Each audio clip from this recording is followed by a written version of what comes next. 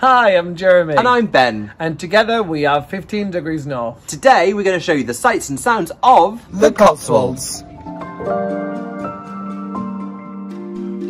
The Cotswolds is a region in southwest England that straddles Somerset, Gloucestershire, Oxfordshire, Wiltshire, Worcestershire and Warwickshire. Well, that's a lot of shires. Or shires. It's a protected landscape made up of grassland, a habitat rare in the UK, and it's known for its distinctive golden coloured Cotswold stone, which is used for most buildings in the area.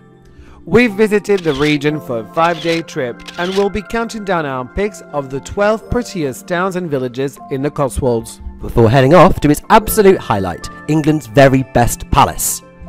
But we could not resist having a poke around in Stratford-upon-Avon first, the medieval town that can claim to be home of the most famous Brit of all time, William Shakespeare. The town revolves around this legacy, and traces of Shakespeare can be seen everywhere. Statues, the Royal Shakespeare Company, theatre, and any building associated to him has been preserved.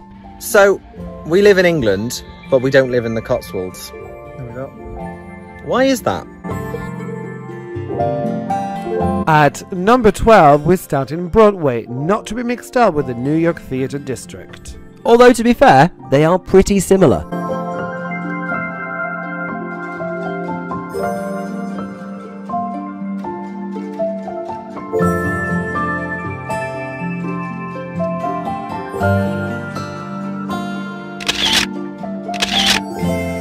Number 11. Burford is a quaint little town with its steep streets lined with gorgeous authentic cottages.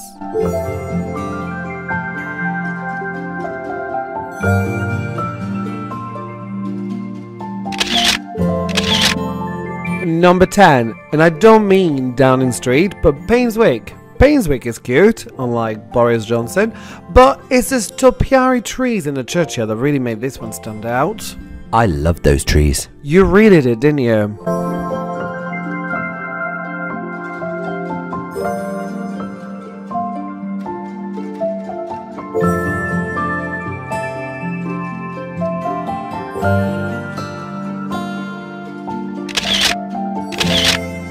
Living in the industrial north, I think it's fairly easy to forget that places like this exist in England, and they do exist in abundance down here in the south. And the Cotswolds is just this beautiful, untouched area of outstanding beauty, of architecture and rolling countryside, and it's just everything that people want from the English countryside, I think.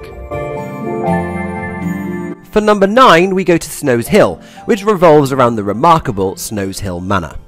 On the outside, this is a big but nondescript country home. Inside, this is something special.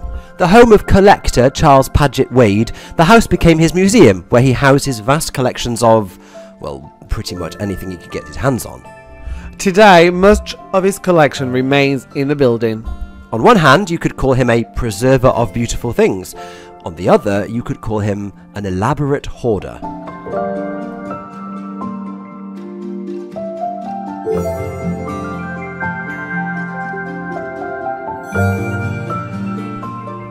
Tewkesbury is next at number 8, the largest town on our list. At its heart is Tewkesbury Abbey, a former Benedictine abbey, now a large parish church, where we met a very sassy lady who wanted to make sure that we knew we were visiting on Good Friday. We knew.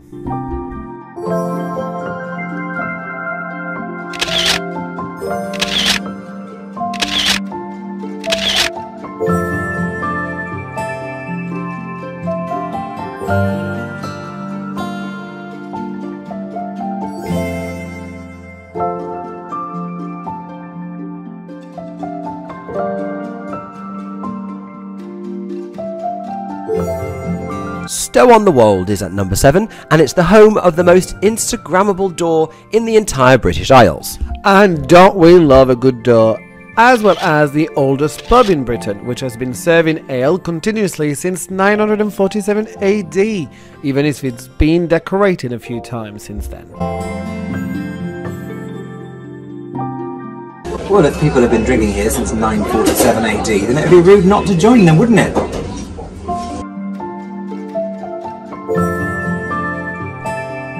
Number 6. Lacock is a beautifully preserved timber frame town. even if its streets are littered with residents' cars for some reason.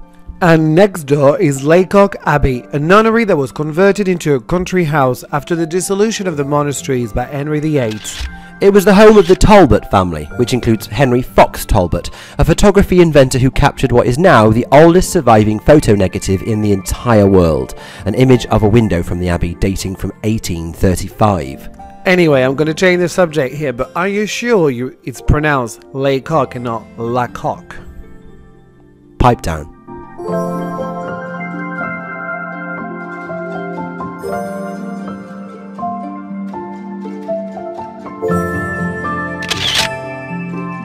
Number 5, and we have Upper and Lower Slaughter.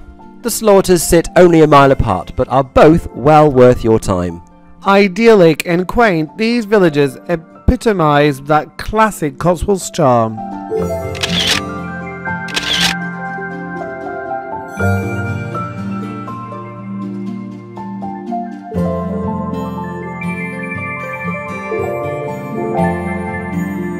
So I'd like to think that the name Slaughter from Upper and Lower Slaughter comes from something to do with a massacre or something happening here. But no, actually it's more to do with the fact that the word slough means wetland in Old English, and it's to do with that, and there's water and marshes and rivers, and that's it.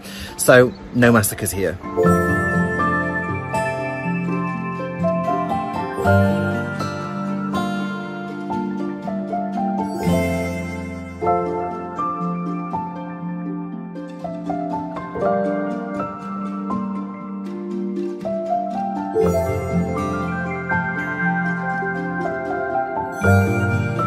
Chipping Campden is at number 4, and it's a gorgeous market town. The word chipping is the Old English word for market, so it's hardly surprising that an ancient marketplace sits at the town centre.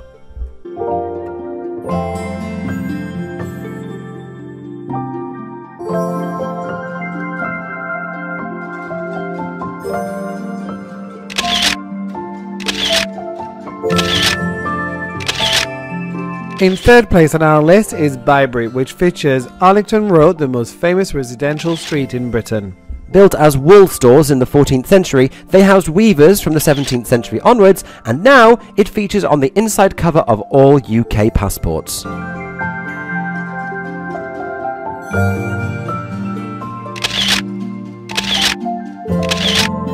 In second place is Bourton-on-the-Water. A stunning little town with a shallow river Windrush running through its centre. This is a big tourist destination with a plethora of family-oriented visitor attractions to keep the little ones entertained.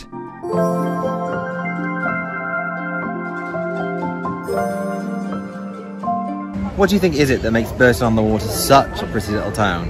Oh, it's beautiful. Any Cotswolds villages are beautiful, but add a river into it and you have it. It's beautiful. And in first place is Castle Combe. An ancient village that revolved around the wool trade. Today, this is a gorgeously preserved hamlet that is quintessentially English and epitomises everything that people imagine when they think of a typical British village. And it's exactly that, a village with a couple of pubs and a hotel, but the tourists are here in force. At least they keep it parking free though, so we can see the village properly, not like Lacock. You've really got to be in your bonnet about the cars in Lacock, don't you? Why do you suppose Castle Combe is called Castle Combe? Well, I can imagine there was a castle. You're right, there was, right at the top of the hill. Well, people would have had beautiful hair and come down. No, not combe, Combe, it's pronounced Combe. Please C-O-M-B. Well, I'll put us all out of our misery. The word Combe is the Saxon word for valley, and we are in a valley, hence the reason why we walked down that really long hill earlier. Well, that's great. Isn't it just? Great.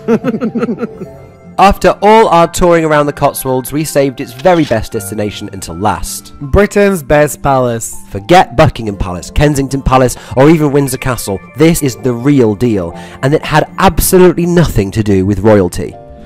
Located on the edge of the Cotswolds, just 10 miles from Oxford, it is the home of the Dukes of Marlborough and is the only non-royal or non-episcopal dwelling to hold the title of palace in the UK. Do you think if we popped our name on the list for council houses, this might be what they come up with? Oh yeah, Oxford Council. Yeah, why not? A UNESCO World Heritage Site, Blenheim Palace was completed in 1722 and is a rare example of the English Baroque style. The land was given as a gift to John Churchill, the first Duke of Marlborough, for his military triumphs, including at the Battle of Blenheim in 1704, after which the palace is named. Over the resulting 400 years, Blenheim Palace has remained the family home of the Churchills, even if large sections of it are now open to the public. The most famous Churchill of all, Winston Churchill, was indeed born here, and though his own lifestyle was a little more modest, his achievements and legacy are felt all over the site, where there are statues and painting in his image aplenty. When many of the British country houses went into decline at the turn of the 20th century, the 9th Duke was able to secure Blenheim's fortune by marrying Consuelo Vanderbilt, an American heiress to one of the largest fortunes of the Gilded Age. The marriage was doomed when the pair lived apart, but a sizable dowry was large enough to ensure that the palace was not sold off to become a hotel, hospital, or just knocked down, as was common at the time.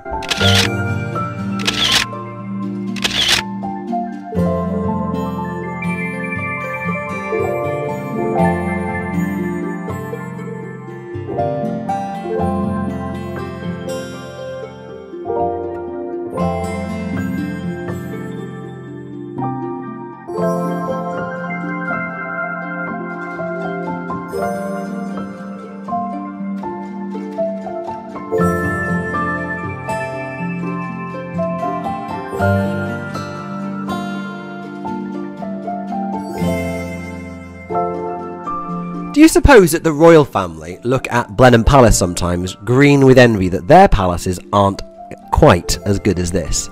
Well, the Queen owns 6 palaces, she can leave this one for us. Well, she's cut back. She used to own 30. We all have to make cutbacks when finances are tight. We eat out less. And she sells a palace. The two aren't remotely comparable.